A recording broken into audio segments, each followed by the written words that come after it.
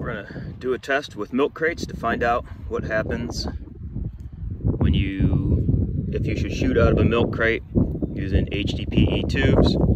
All of these tubes were collected from various kits, mostly Excalibur World Class and Cutting Edge, which is also World Class. All the tubes were plugged.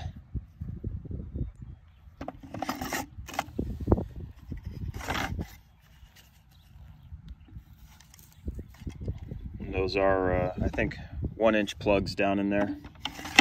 You can see, depending on how they were made, however, they were cut, the bases off and plugged, that some of them are slightly different heights.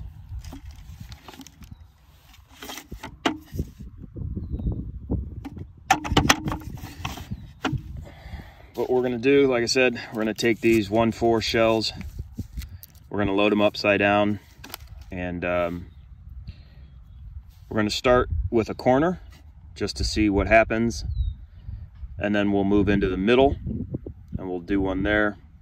We'll check the integrity of the tube after each shot, and the milk crate itself. Now, this milk crate does not have a reinforced bottom. It's a standard, this is just a standard milk crate. So if we do that and everything works good, then I'm gonna go ahead and I'll fire 2 simultaneously in the middle. And if those still don't show anything, I will do 3 in the middle, and we're gonna see what happens. And let's do it.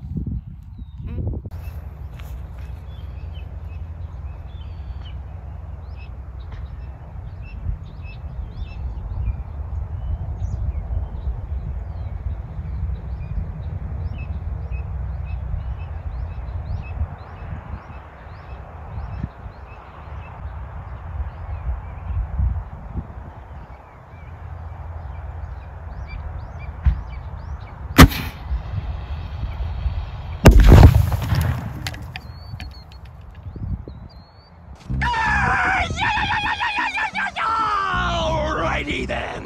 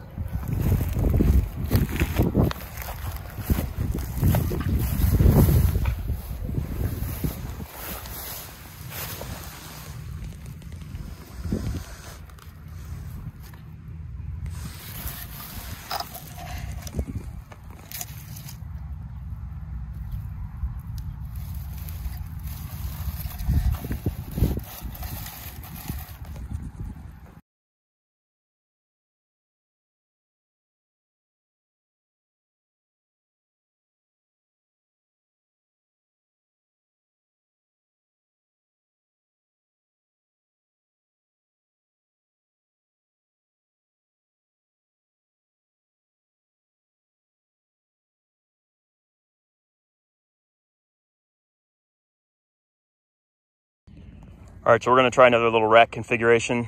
This is just a custom little rack that was made. We're gonna go upside down in here, and we're gonna see what happens to this rack.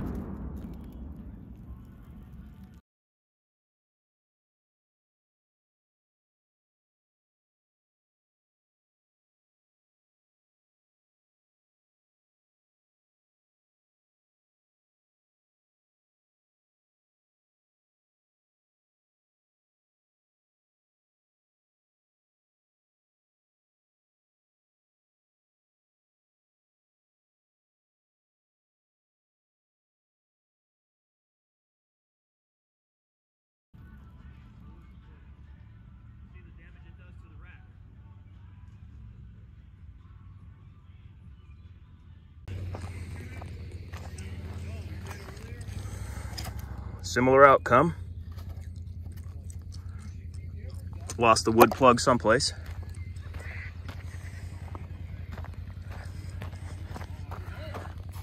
All things considered, the rack didn't hold up all too shabby. All right, next up, and that's a good reason for not having your tubes right next to each other or having some separation in them. Now I'm going to do a traditional 12-shot rack like this, all the same. These are actual HDPE tubes, purchased and whatnot, but doesn't matter, it's all the same. So that's what we're going to do next. I will load the shell. Let's see, load it in the middle. Yeah, we'll load it in the middle. We'll try to keep things consistent.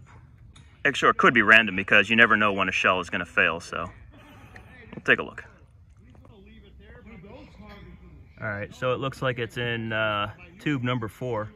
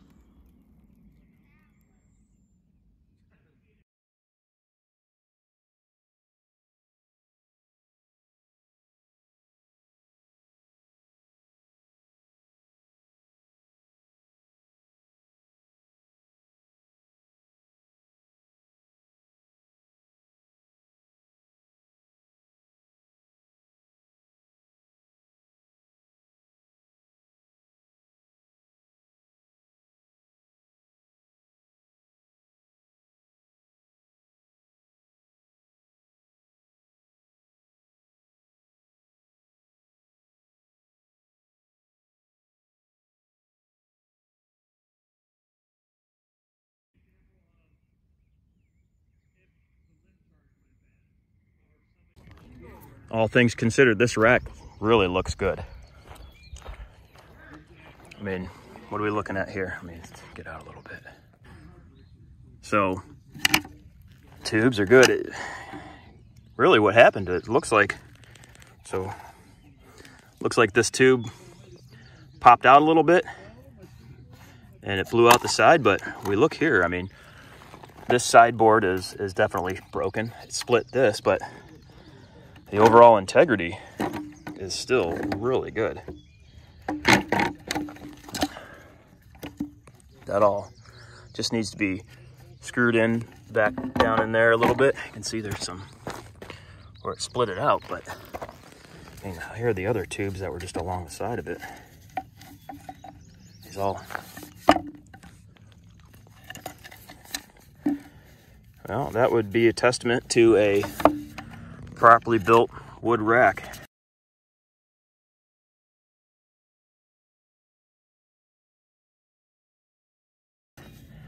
Safety. Now, even if there was timed fuse or something on there, you know, it's still going to potentially pose a problem, but certainly not as bad as some of the other racks. So there we go. Hope you found this helpful.